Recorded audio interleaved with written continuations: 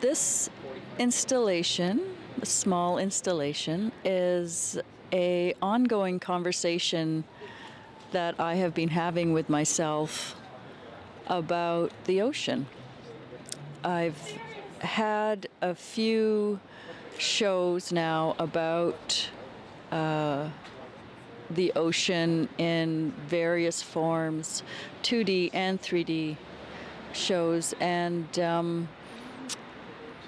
whether it's political, personal, spiritual even, I am really affected by the water and the ocean in particular.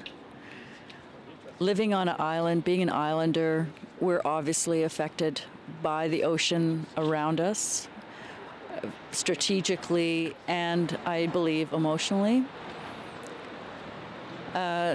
This particular installation is about the nautical chart. As a sailor, I spend the summer on my boat and we read and pore over the nautical charts all day and all night, and they are with us all the time. We are constantly looking at them to navigate our way safely through the water, find safe anchorages, stay away from ferries, going through dangerous passageways. Everything needs to be studied through the nautical chart to make our way through our physical environment.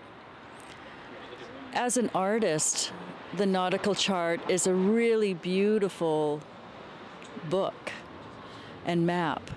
It is full of lines, markings, symbols, and I think they're absolutely beautiful. And so, as an artist and a sailor, I've tried to combine these two elements and bring it into the installation. And so what I wanted to do with the installation was experiment drawing the nautical chart with tape.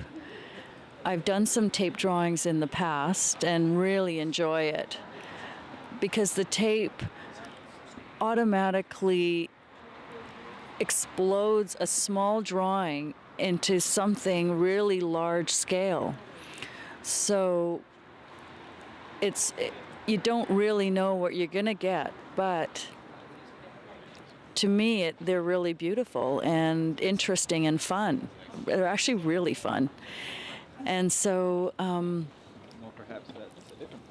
another aspect of the nautical chart that I really enjoy is my connection to the past, because the nautical charts originally started with the first chart makers exploring our waterways, and they would sail through areas on their tall ships, drawing out the charts and marking rocks and marking sandy bays, and those marks are still on the nautical chart today.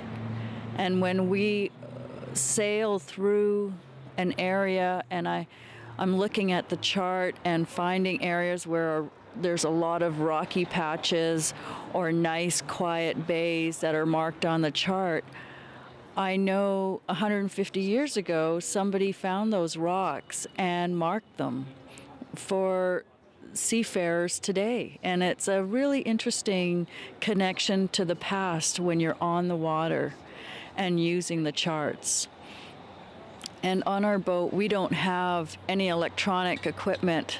We have no electronic GPS. We just use the charts, and we just use the old instruments that come with them to chart our way and navigate our way through the water.